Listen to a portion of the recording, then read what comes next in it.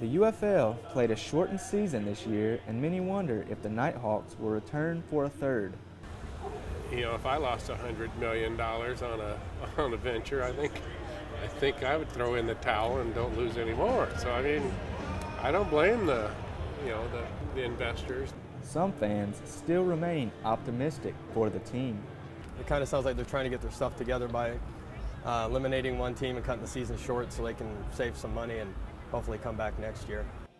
If the Nighthawks do not return for a third season, the big question is, what will happen with TDA Park?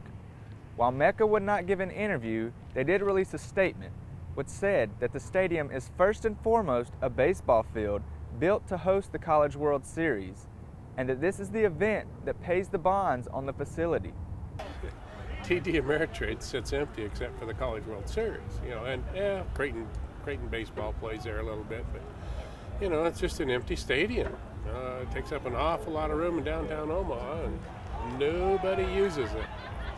With the future of the Nighthawks uncertain, only time will tell if TDA Park remains a home for football or if the seats remain empty.